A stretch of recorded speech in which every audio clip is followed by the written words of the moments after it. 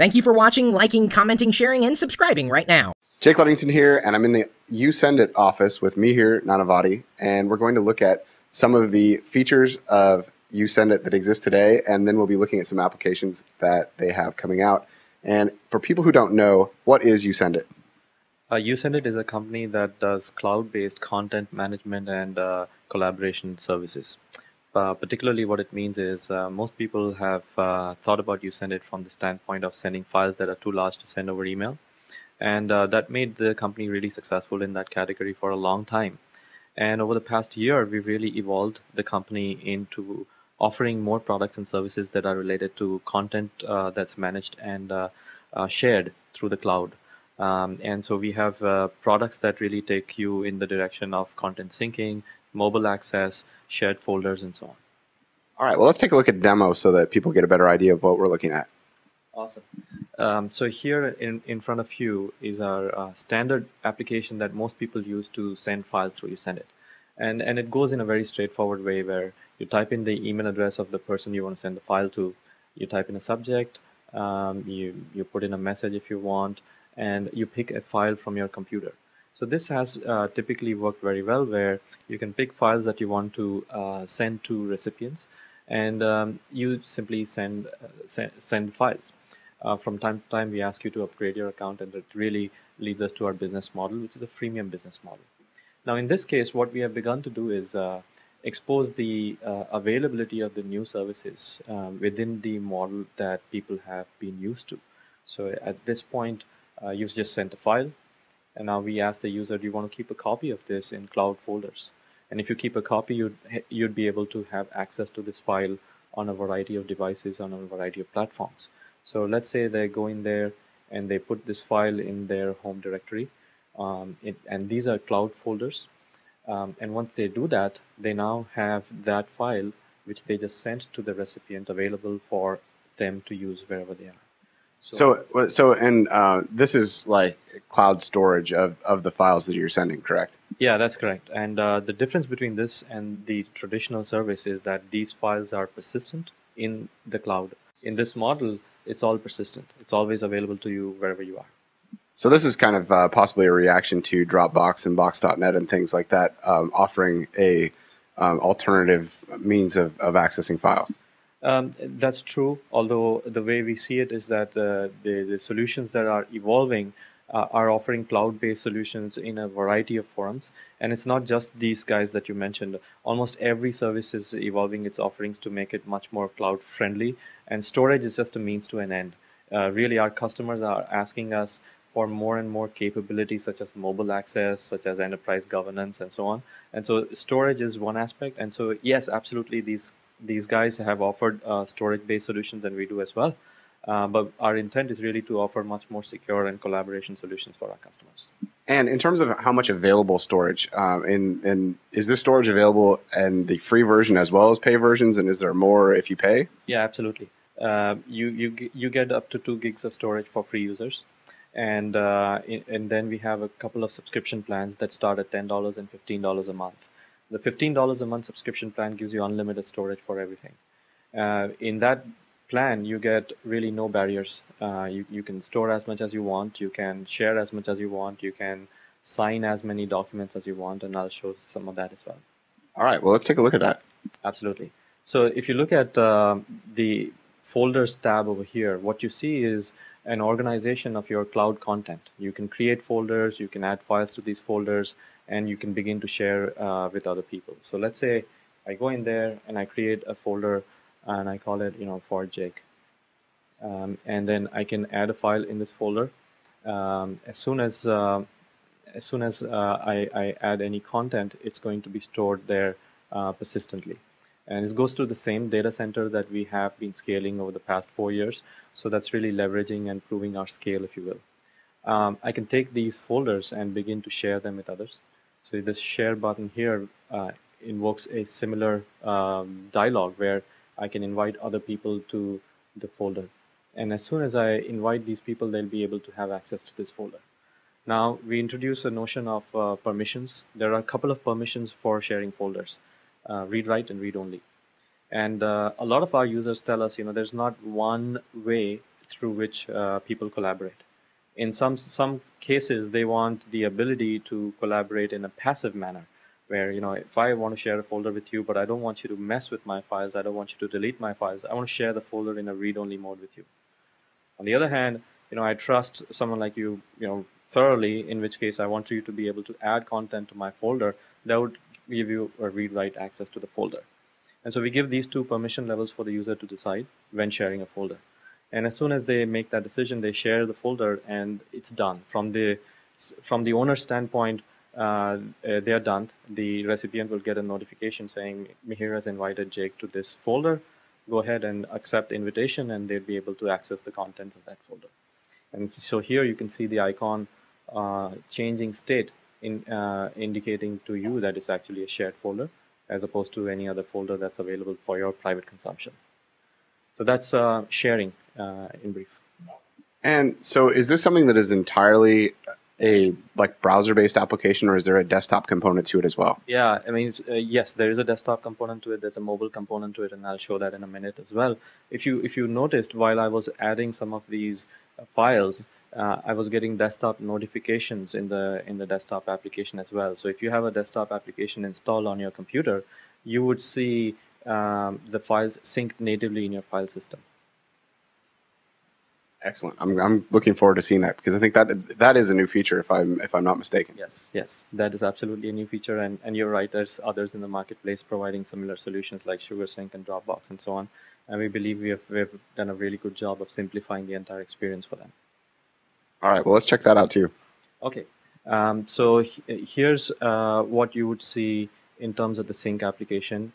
It resides natively in your platform, and you invoke it, and it's showing you all of your YouSendIt content in your file system. So we sync these files in the file system. You just saw me create a folder called for Jake on the web browser. It's automatically available here.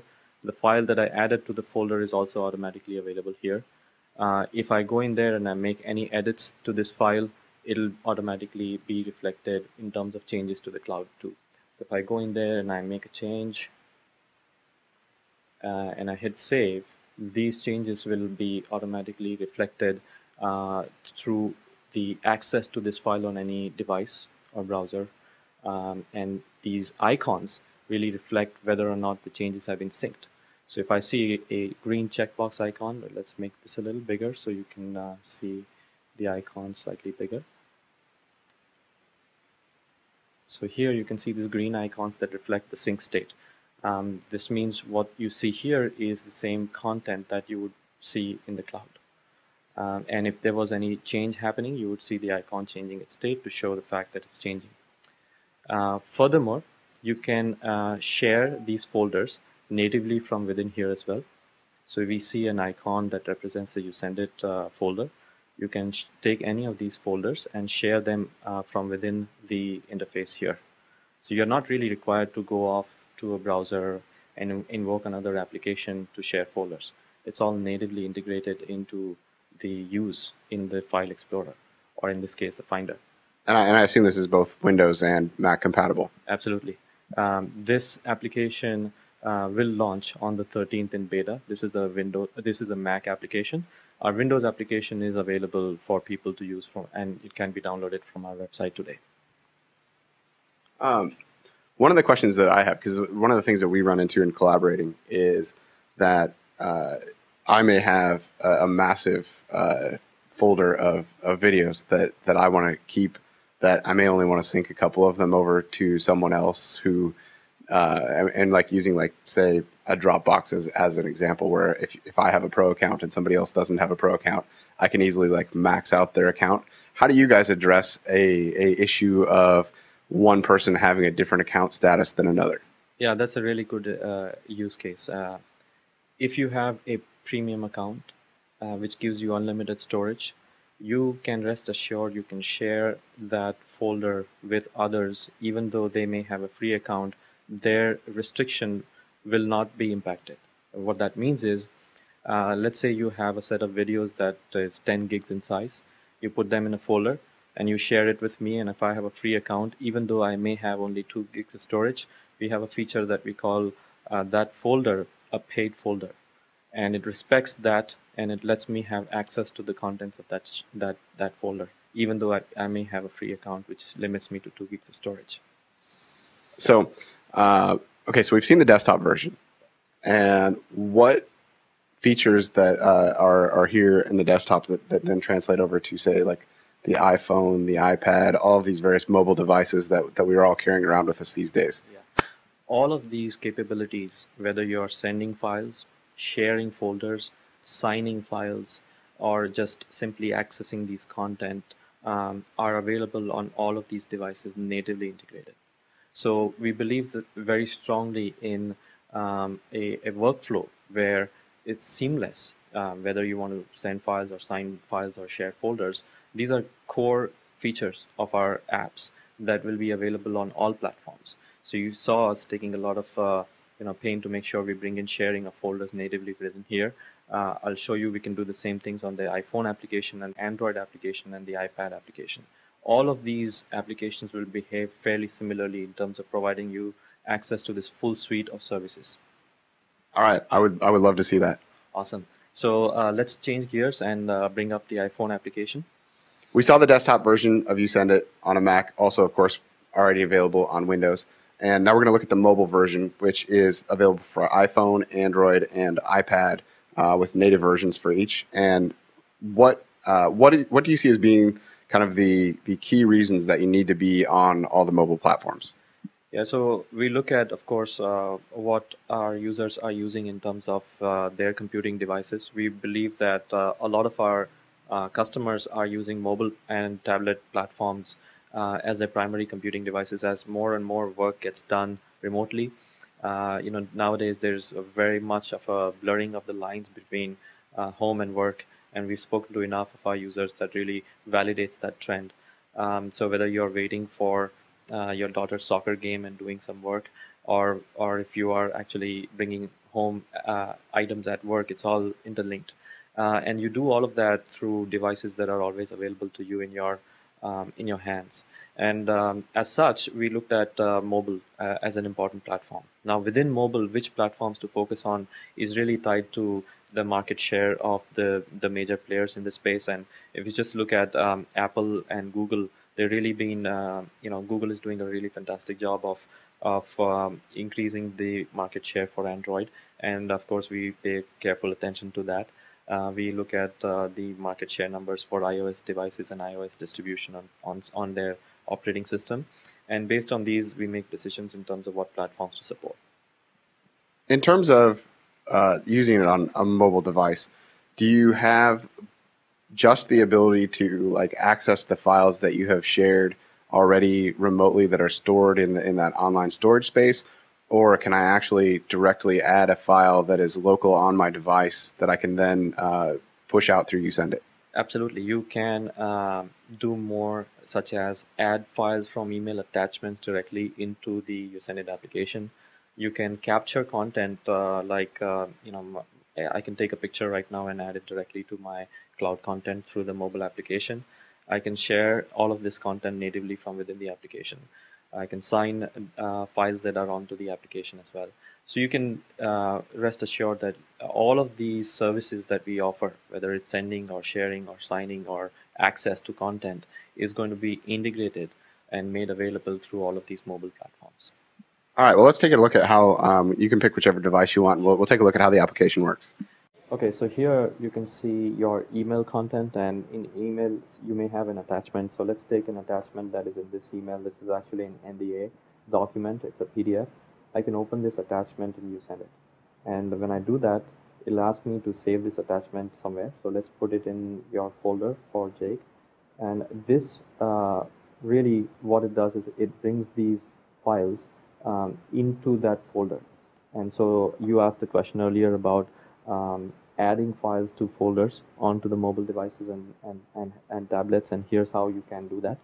And so once I have this file, I can now navigate to this file and make sure I can view this file from within the application.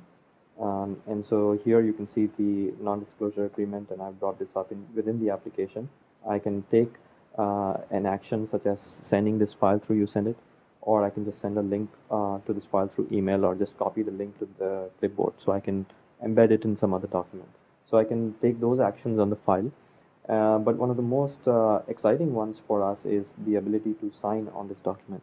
Because this is an NDA, I will show you an example where I use my fingers to add my signature. And it really takes my signature and inserts it into this document. And I can add other things like today's date and insert that into the document as well. And I can add my title and things like that. And once I'm done, I simply hit save, and I can choose to keep a copy of this signed document in my cloud folders, or I can send it back to the requester. So a very simple use case that we find is you may have received a file from someone saying, I need this signed. And so the way you can do this is open this up from email, bring this into YouSendIt, sign it, and then send it back to them. It takes all of 30 seconds to do something that used to take minutes or hours based on whether or not you had a fax machine or a scanner and so on. So we're really replacing the fax machine in this case, and we are reinventing the model of printing and scanning and faxing. So that's signing. And if you go back to the application, you'll see all of the folders. You can navigate through any of these folders, and you can access any of these files from these folders. So let's say I go in here, I look at some screenshots, and I can look at every screenshot from within here. I can take any of these folders and start sharing them as well.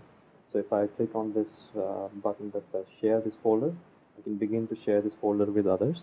And if I wanted to bring in my contacts, and I can bring in the contacts directly from here, so I don't have to remember their email addresses.